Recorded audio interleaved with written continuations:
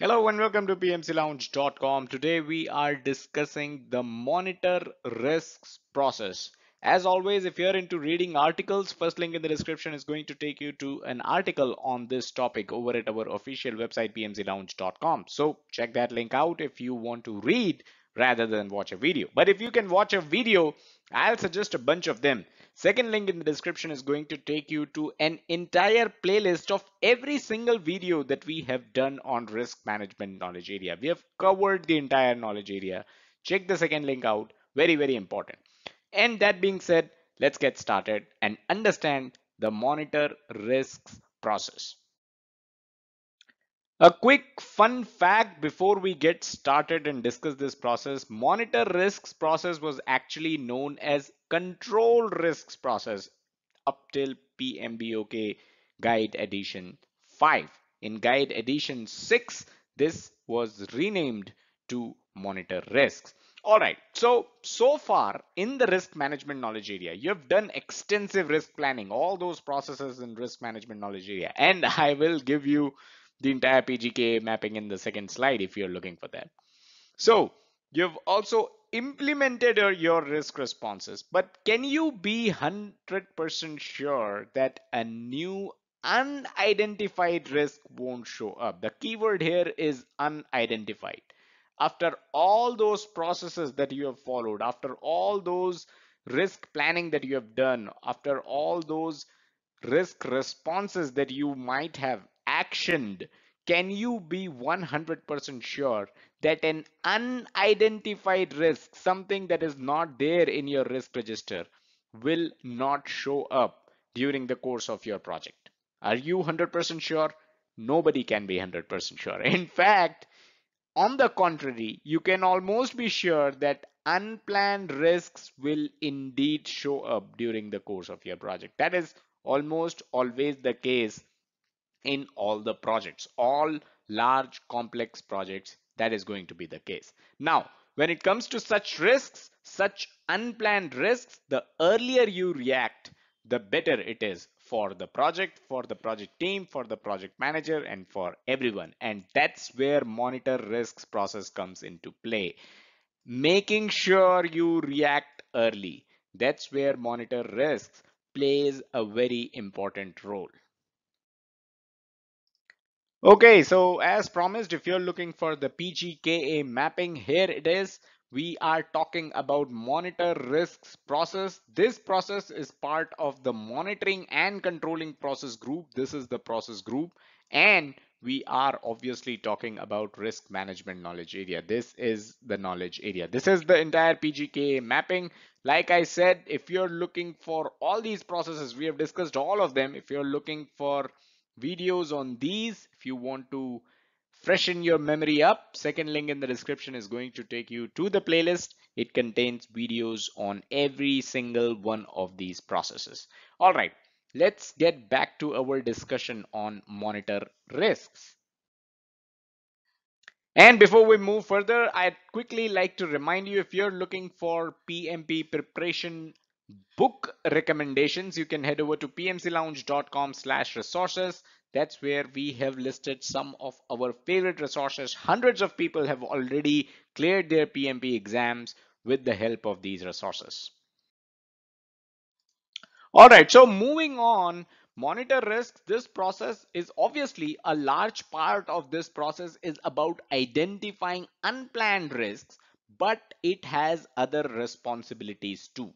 And what do you do as part of this process other than quickly identifying unplanned risks and making sure you are acting on them? Number one is monitoring the implementation of the agreed upon risk response plans. So you implement risk responses in the previous process, which comes right before monitor risk process, but you monitor that the implementation is being done correctly in this process. Number two is you track the identified risks via risk register. So all the identified risks are available in the risk register. You are going to track those risks as part of monitor risks process. So you are tracking the identified risks. You are also looking out for unplanned or the unidentified risks as part of this process. Number three, you also evaluate the overall risk process effectiveness throughout the life of the project. What your risk process is doing as part of your project. Is it doing it right? Is your risk process in place? Is your risk process effective? Is it efficient? All that is something that you are going to track as part of this process, which is the monitor risks process. So these are also some of the functions of the monitor risks process, in addition to identifying unplanned, unidentified risks. Finally, if you're constantly reviewing your project, its progress, and all the other data that the project produces, you will be able to quickly react if a new risk is uncovered. And that is why it is very important whenever you have your project team meetings, be it twice a week, be it once a week, you should perform the process of monitor risks. You should look at your risk register. You should look at any unidentified risks that you or your team looks at and can foresee, so that you can uncover them and you can react to those risks as quickly as possible. Monitoring risks thus means keeping a tab on the pulse of the project. That's the whole crux of this process. You are keeping a tab on the pulse of the project. How is the project performing? Is there something that could go wrong in the near future which is not mentioned in your risk register? This process also helps you with making project decisions based on the current information about overall project risk exposure as well as the individual project risks. So when you're staying on top of everything, when you're constantly reviewing your project, obviously your actions are based on the current information. And that's the key advantage of this process. Making sure that current information is reviewed, making sure that current information is used in terms of risk management.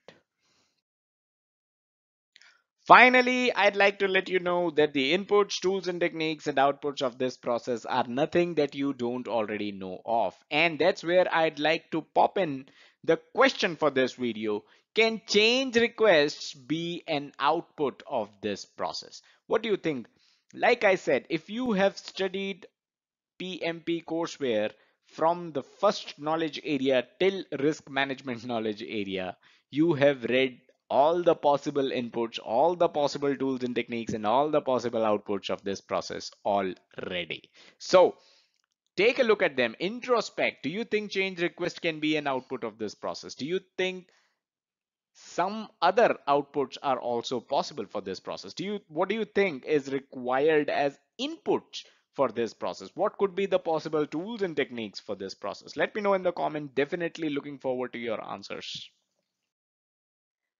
So that's all that we had in this video. Hope you were able to understand what monitor risks process is all about. Smash that like button if you got value out of it. Subscribe to the channel and do hit the bell icon to stay notified whenever we upload new content. Also, don't forget to check out the website pmclounge.com, your number one free PMP resource. Thank you.